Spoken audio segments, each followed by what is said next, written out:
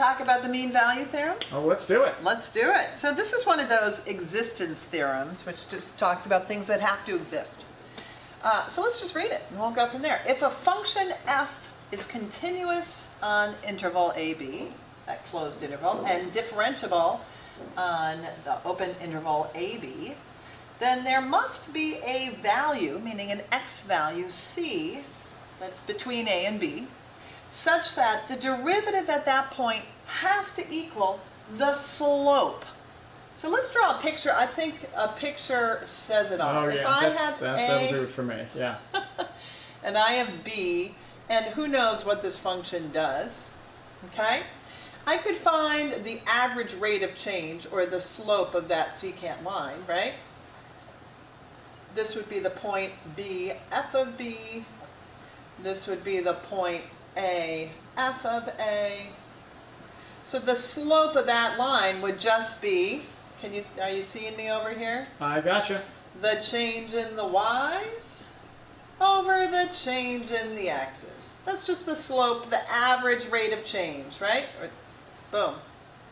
So this mean value theorem says, okay, there's got to be at least one point where, let's see if I can kind of eyeball it, there's got to be one c value in between a and b where the slope at that point, in other words, the derivative, is exactly equal to the slope of that secant line.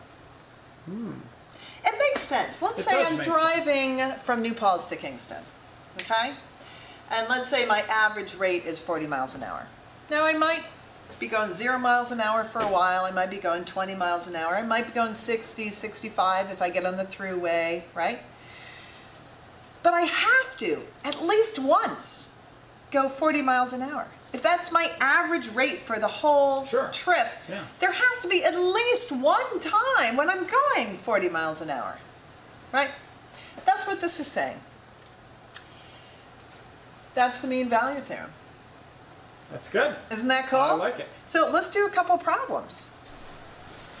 Let's try one of these mean value theorem problems, shall we? Okay, so I want to find the c value or values that are guaranteed by the mean value theorem, given that my function is this on the interval 2, 5. So you know what we need to do first? We need to make sure that the requirements of the mean value theorem are first satisfied. In other words, the function has to be continuous on the interval, and it has to be differentiable. So particularly if I'm looking at a square root here, we want to make sure that we're okay. So 2 to 5, let me draw a picture here. This guy is going to start at 1, am I correct with that? And then be kind of, you know. So 2, 3, 4, 5. All right, I'm thinking I'm okay on that interval, right? Looks good. Yeah, there aren't any problems. Obviously, if this were a 0 or something, then I couldn't even use the mean value theorem because 0 wouldn't even be part of the domain. Okay, so here I go.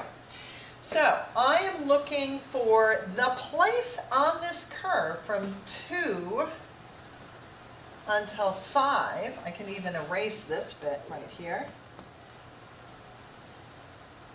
where the slope is going to be equal to the slope of the line that joins those endpoints. Right?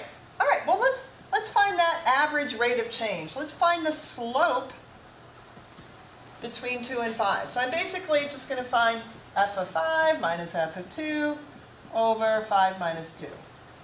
So far, so good? All right, so let's see. F of 5 is the square root of 5 minus 1. That's the square root of 4. Ooh, that's going to work out nicely. Yeah. I must have planned this or something. Okay. What are the chances? F of 2 is the square root of 2 minus 1. 1 over 3. Okay, so that's a 2 minus 1 is 1/3. So my slope of my secant line is 1/3. So far, so good? Yeah, that looks about right. Okay, over here.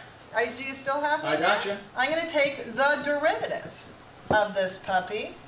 Well, this is x minus 1 to the 1/2, so let's do 1/2 times x minus 1 to the negative 1/2 times the derivative of the inside, which is just a 1.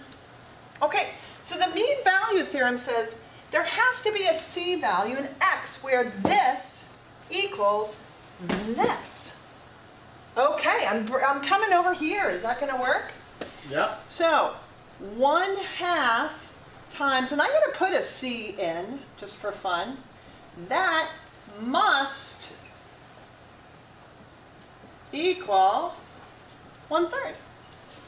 Oh, so now I'm just going to solve for c. You know, I don't like those negative exponents. I'm going to bring it on down, and if I want, I can even write it like that, right? Okay, I can solve this any number of ways. It is a proportion, so we can cross multiply if you like, or just do some reciprocals. I'm going to divide by 2. I'm going to square both sides. And my answer is 1 plus 9/4. Is this correct? Did I do that right? Yeah. So 4/4 plus 9/4 is 13/4. I am suddenly having difficulty writing here. 13/4, which is 2 1/4, 3 1/4. So right around there. Of course, my graph is not very accurate. But that seems pretty good. That actually yeah, seems, no, yeah. I like At 3.25, the derivative is going to be exactly equal to that average slope. That makes sense. it. Absolutely. Fun. All right. Thanks, Ms. Stewart. Thank you.